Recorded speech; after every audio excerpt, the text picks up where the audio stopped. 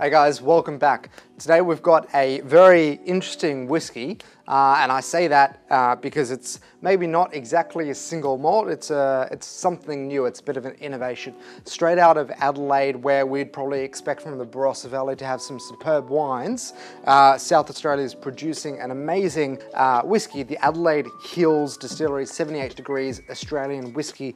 Now you'll notice this is spelt with a E, playing homage more to the American style, and it's not necessarily a single malt. This would be classified as a single grain.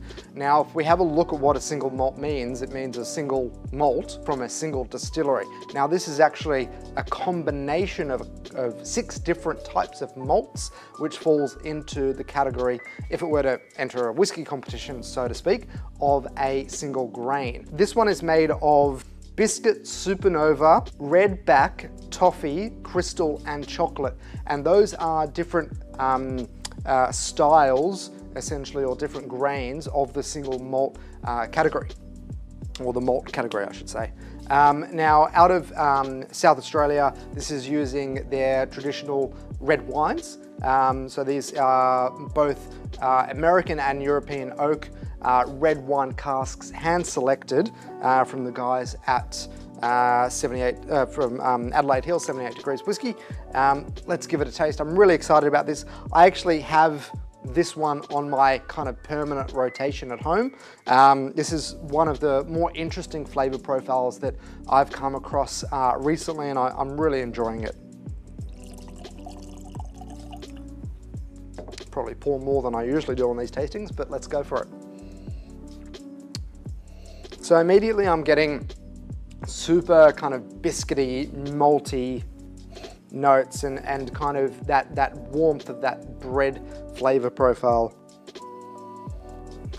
Getting a bit of chocolate malt there as well. And something a little bit citrusy like fresh grapes. So it's got that sweet element, it's got maybe a little bit of caramel coming through and that chocolatey, biscuity, malty note. As you can see from the color profile here, that is primarily coming from their red wine barrels.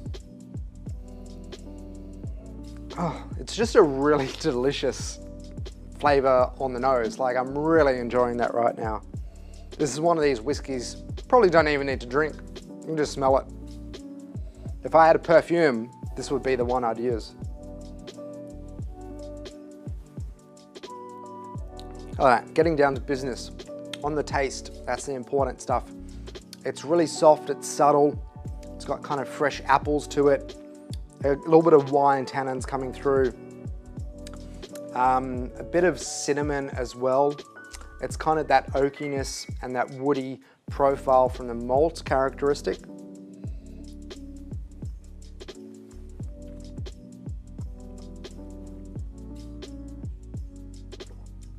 Now the finish is a little bit more peppery. You've got that red wine kind of tannins developing into a peppery flavor note. But there's still that kind of nice sweetness, more of a grapefruit kind of flavor profile on the end. I wouldn't say it's the longest finish. I'd say it's kind of short to medium, but it does have a lot of flavor in that finish itself.